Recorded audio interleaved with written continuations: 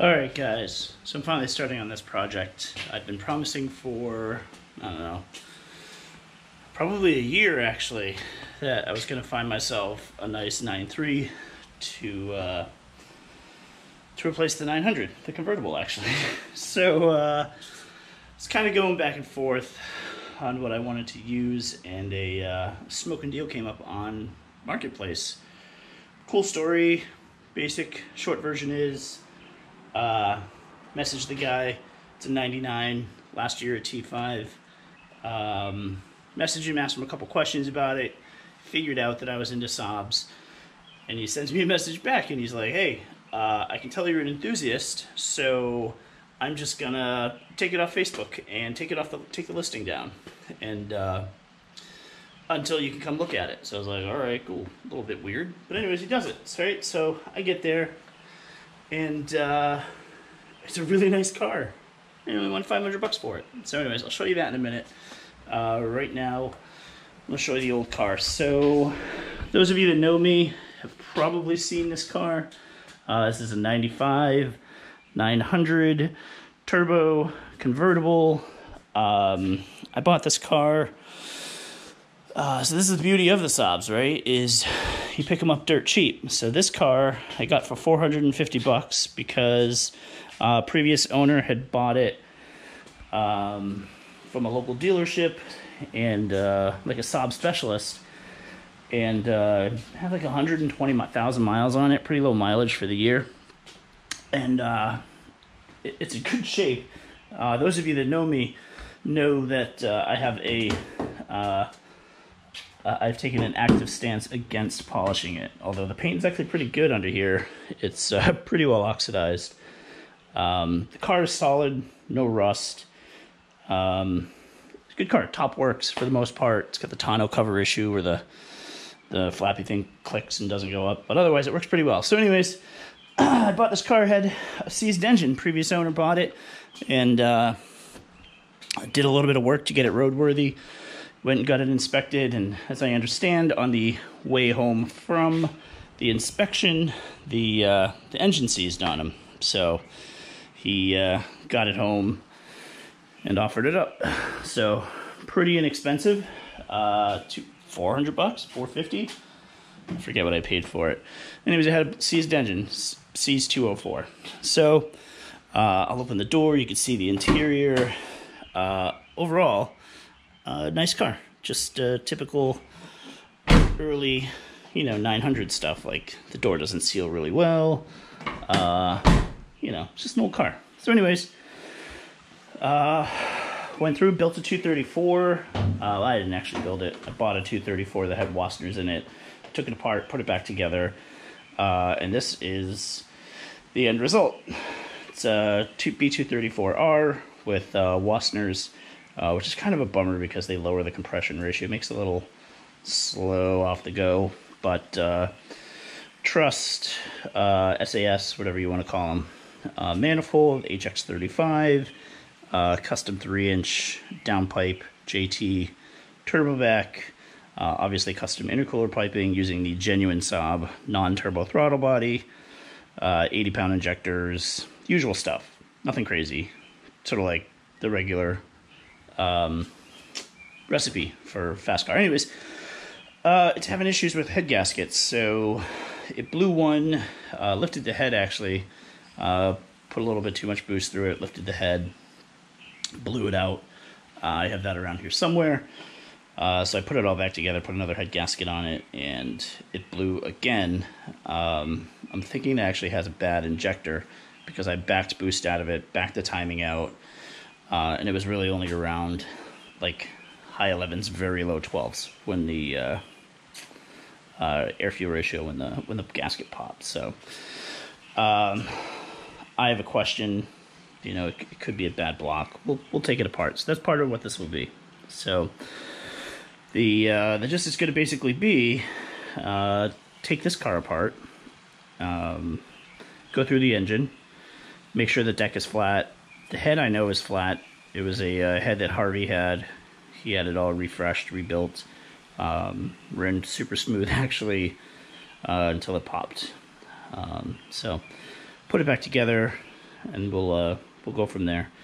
May actually do some dyno tuning with it this time because you know, trying to tune it on the road kind of sucks. So, anyways, that's where we are. I've got this car, I don't know, estimates probably like low 400s. I don't know. It's pretty fast. Doesn't really have any traction until third gear. Even third gear is questionable. But anyways, that's not the point. So anyways, here is the replacement. 99, high output. Arguably the best of the OG 93s. All the comfort options. Sport suspension, if such a thing exists in these.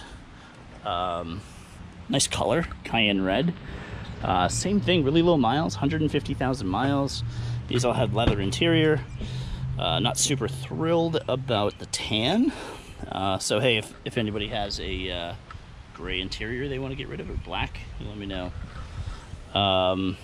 But manual, good condition, well maintained. Guy handed me like a whole book of maintenance records on it. Just about everything works. It doesn't have AC. Well, it has the AC compressor, but there's no belt. He said it was making noise, and he didn't want to fix it, so the mechanic did the short belt mod. Whatever. I doubt it'll have AC when I'm done. So here's the engine bay. No rust, hardly any grime. It was pretty dirty when I got it, but I just hit it with the hose. I didn't even really like wipe it down.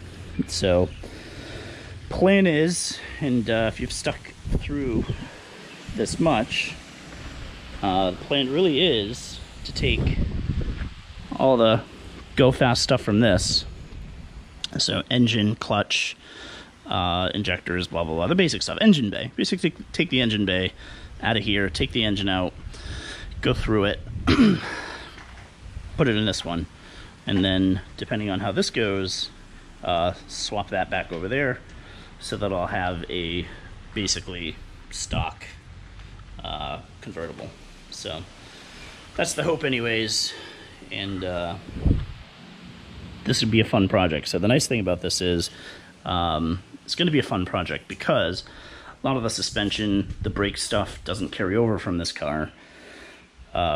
It's a 95, so they have a different suspension, different spindles and stuff. So you take this 100% factory 9993, gonna convert it over to a race car, right? So should be a fun adventure. I think it'll be fun to show you. I'm gonna try not to get too hung up on the tutorials, right? I don't want to teach you guys how to do much of this stuff, but sort of invite you along for the ride. As you've seen, probably noticed, my garage is typical townhouse garage, right? It's basic. Here's my old GT Vertigo, right? My old high school bike. Really basic garage, basic hand tools, nothing crazy. Although I may pick up some battery, powered impacts, some Milwaukees or something.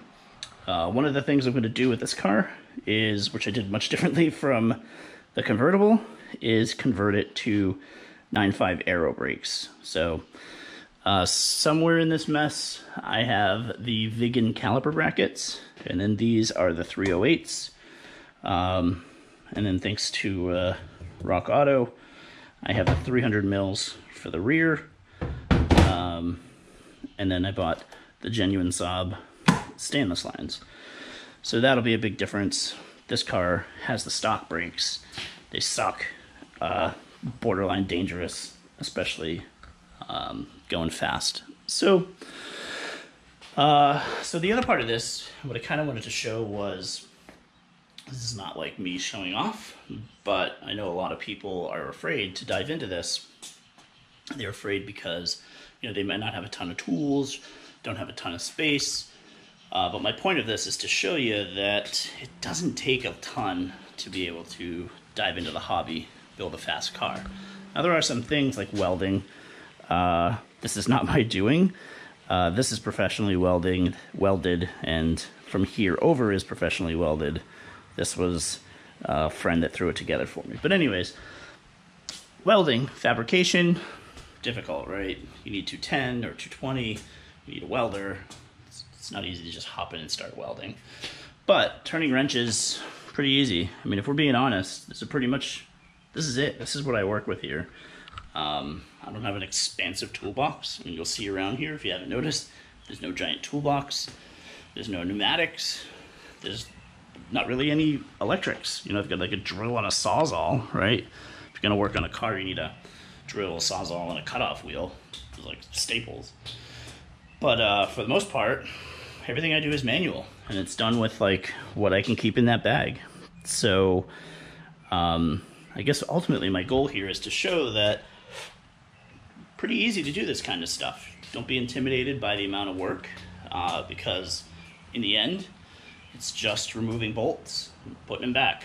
So, you know, power tools make it nice, but it doesn't really take a ton to be into the hobby. So we'll dive into this, right? And we'll do it together, I guess. So anyways, this is really just my intro, my introduction. Have another look, I guess. One of the other things that I am going to do again with this car is I'm going to do the wire tuck a little bit differently. This one's nice. It goes under the manifold, looks a little bit better, but there's still like a lot of stuff over there. So all the stuff that runs across the header panel here, clean and neaten that up on the 99. So anyways, I appreciate it if you happen to make it this far. If you have any questions, if there's anything specifically that you want to see, let me know. Stick it out, man. Should be an all right ride. I'll try to make it kind of fun. Every once in a while I'll do live things so you guys can pop on. I'll probably keep doing my Zoom meetings, put the laptop open, and you guys can give me shit while I work on the car. Tell me I'm doing it wrong, you know, usual stuff. Anyways, thanks at this point. I appreciate it. I'm a Saab wiper, but I appreciate it, and I appreciate your, you know, the whole like and subscribe stuff. So thank you. And here's my other 9.5, by the way. Great car. If you're looking at 9.5s, stay away from the white ones. The clear coat is suicidal. Jumps right off there. So I love the car, hate the paint situation. So again, probably said it like 6 or 8 times now. I appreciate it if you've happened to made it this far. Like, do the stuff that everybody begs you to do. Here we go. Again, if you have any questions, anything you'd like to see, if there's any parts that you're thinking about doing, you'll let me know. I am going to be doing brakes, suspension. Suspension will probably be last, to be honest. I got to get it rolling. You know, it is a condo. It is a condo, so I have an HOA to worry about, so I can't have this car like up on stands for a long time, and I can't have this car as a shell out front for a long time. So I'm going to do my best to document everything, but the goal is to have this car with the 234 in it within the next couple weekends, actually. Order a head gasket, make sure the deck is flat, put some new bearings in it, move her on over, and then deal with the transmission situation too. So this one has no second gear. So one of the bummers about making power is, especially with Saabs, is they just shred transmissions and gears. So maybe if I make $1 million doing YouTube videos, I'll build a transmission for it, but I don't see any of that happening. So they're pretty cheap. Transmissions for these things are like $100, and it's probably only like 3 or 4 hours labor. So again, I appreciate it. Next time you see this, I will probably have the hood off of it, and I'll be starting to take it apart. Again, I'm going to do my best not to make these like instructional videos, but you know, I'll include you guys for the ride. So with that, again, appreciate it. See you next time. Thanks.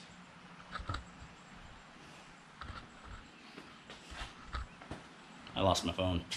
I legitimately don't know where my phone is. Ah.